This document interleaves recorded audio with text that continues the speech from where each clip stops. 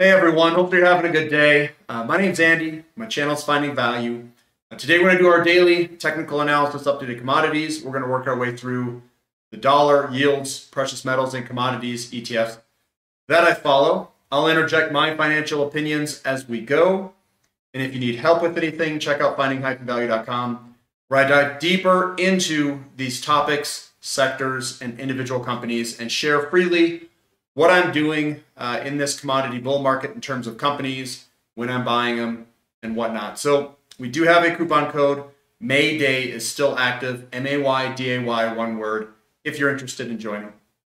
So let's dive in here. Let's take a look and see what's going on with the markets today.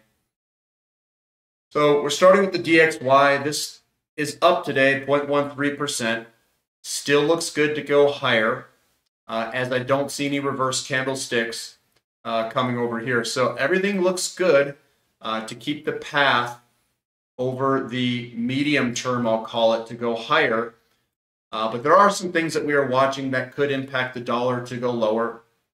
And we'll go over that with yields. And for the most part, the dollar goes up when compared to other currencies. We'll call it monetary tightness out there. So if we lower rates a little bit and they lower rates a lot, the dollar could still go up. Or if we tighten more than other currencies' tightening policies, then we would have a strengthening dollar. That is what I mean by monetary. It's basically a measurement of monetary tightness relativity.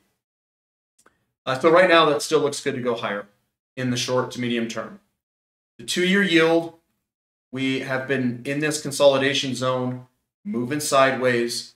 If we zoom in, we are kind of squeezed up and we're about to break either higher or lower here. And this entered from the top down, so we'll see if we get a move lower in the 2-year bond, or 2-year yields, I should say. 10-year yields, it's the same thing. We're all just squeezing up right now, and we did enter this from the top side, so we could break to the downside in the 10-year yield, which could also engage a larger move to the downside. Same with the 30-year yield. It's the same setup across the board, across all those different duration of yields.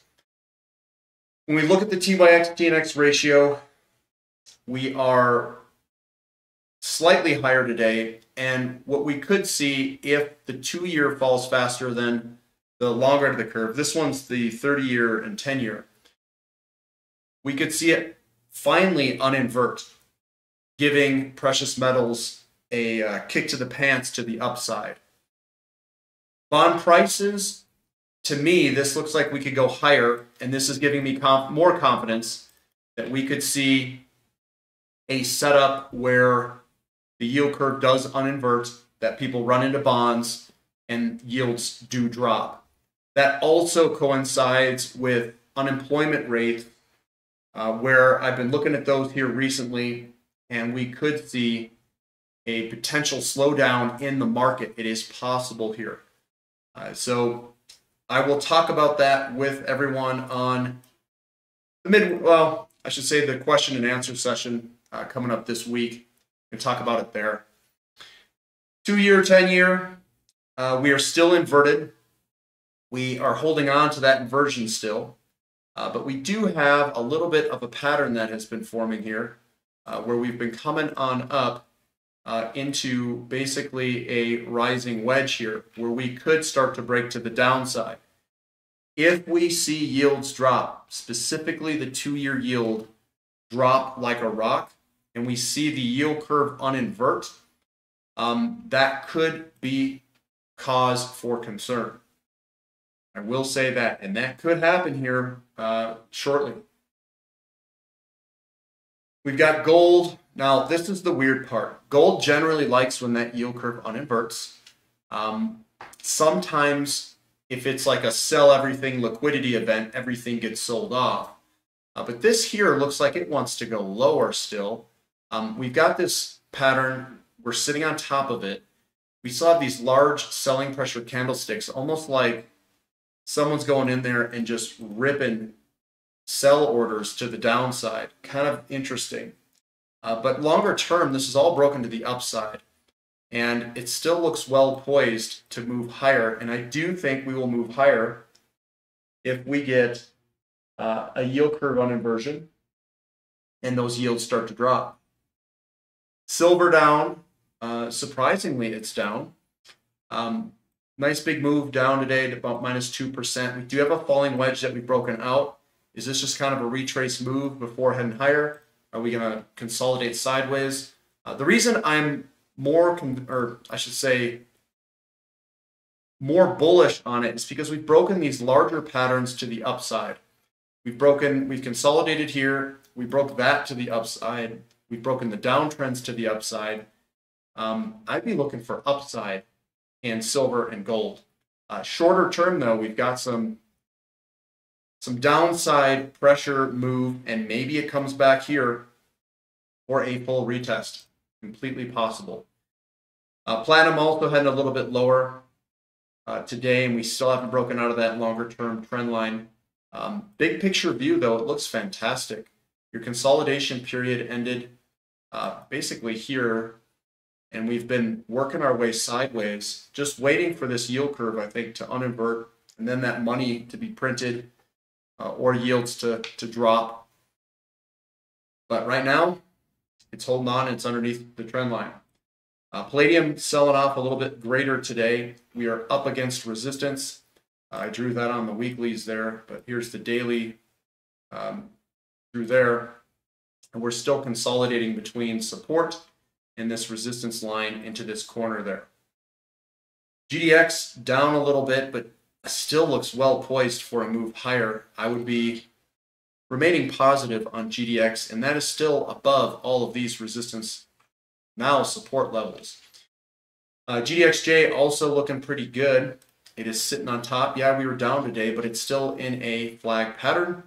And SILJ also down today, but still looking okay. We've broken out of this consolidation falling wedge to the upside. So I would be looking for higher moves. And I know in the short term, we've pulled back from about $13 down to what, $11.22.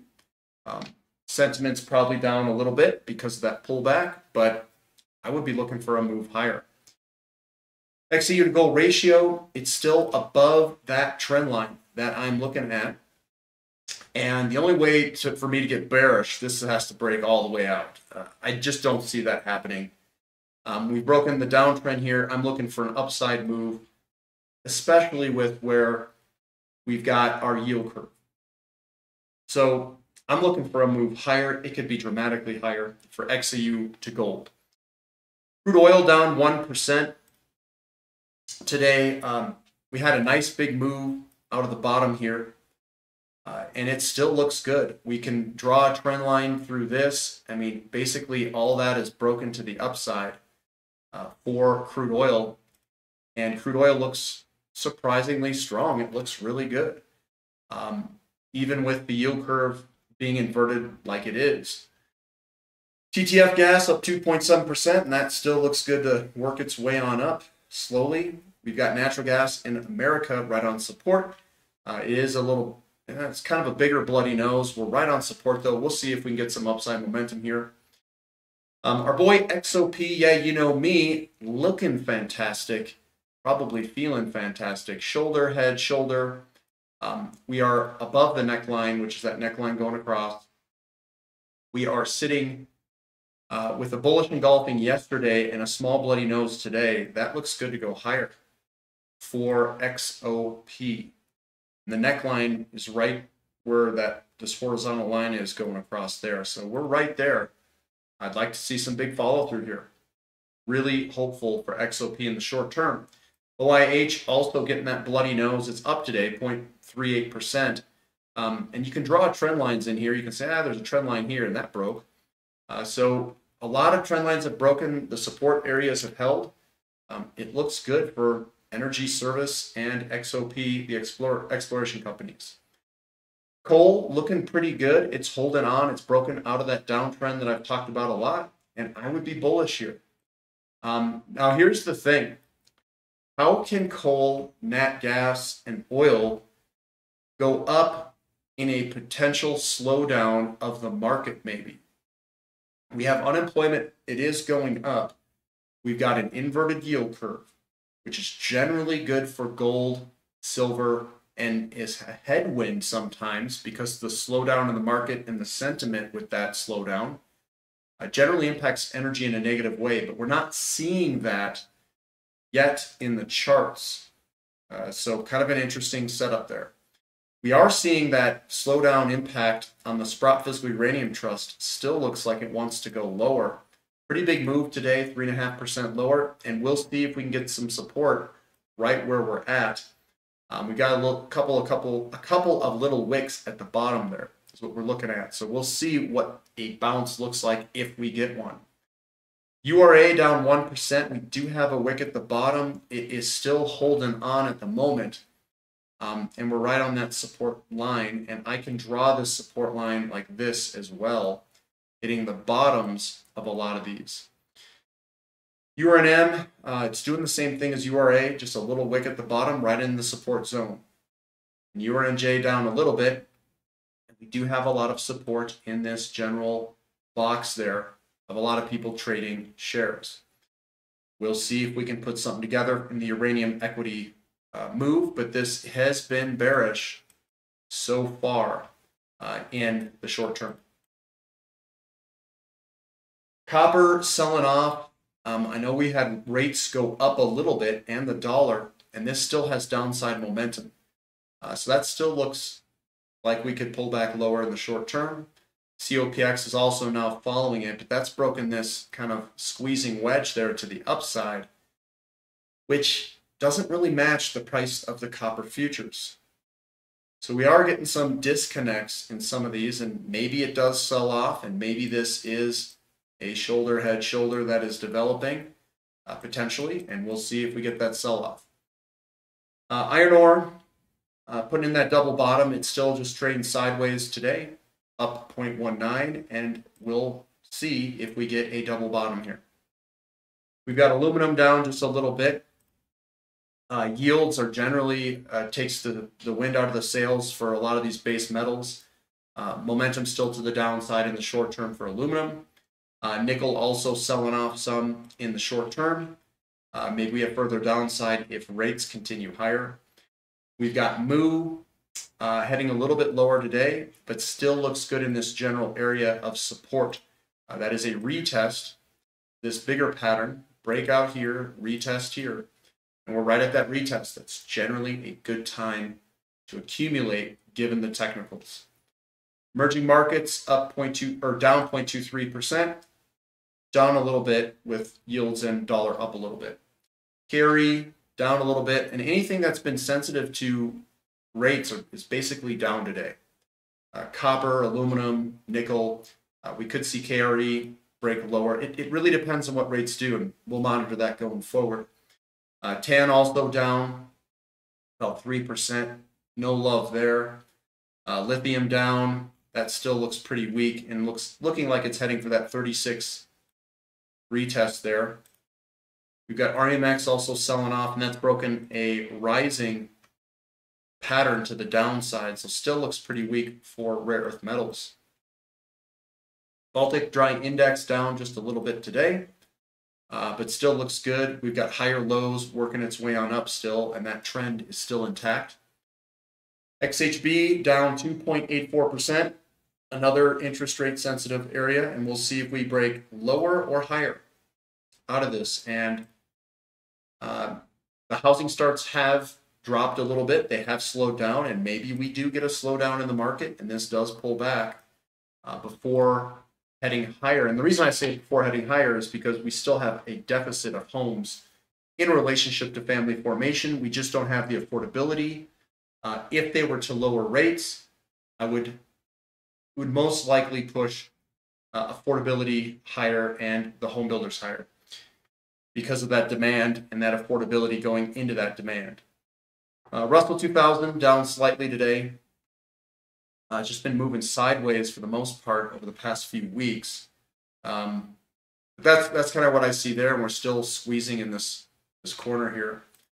The S&P 500 surprisingly is up higher. Maybe the plunge protection team's in there buying some shares.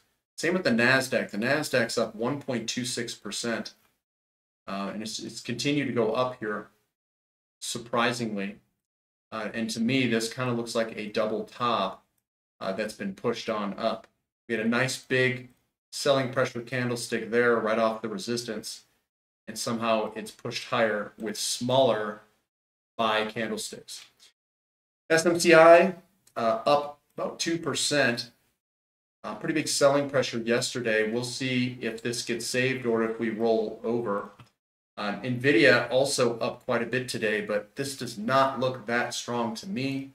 And the reason I say that, when you look at a longer term chart, you get these big wicks at the top like that. And obviously we're getting close to the end of this month. So if you leave this wick at the top on a monthly candlestick, that screams that we want to at least go lower in the short term, and potentially it could turn into a longer term top. We'll see and continue to monitor it.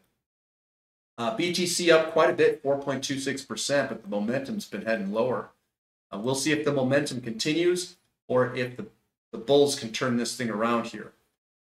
Looks a little bit toppy with all that selling pressure that occurred Monday.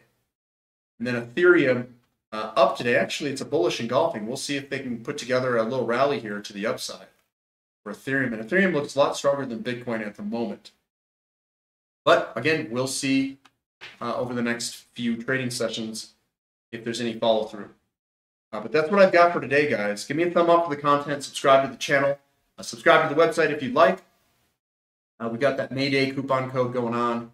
We do have a question and answer session coming up this weekend. Haven't decided if it's going to be Saturday or Sunday. We've done a couple Sundays just because I had to go back and visit in Minnesota. So we'll figure that one out.